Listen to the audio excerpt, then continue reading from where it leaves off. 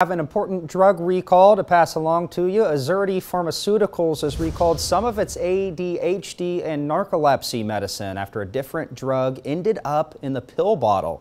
The company says it issued the recall after some of its Zenzedi tablets had anti-histamine medicine, carbinoxamine maleate, mixed in the package.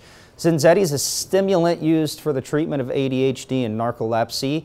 Carbinoxamine is a sedative and has the opposite effect of a stimulant. The recall warned people who take the antihistamine instead of Zenzedi could experience drowsiness. That could put patients at risk of getting into an accident or injuring themselves. The company says it's not gotten any reports of anyone getting hurt because of the medicine mix-up.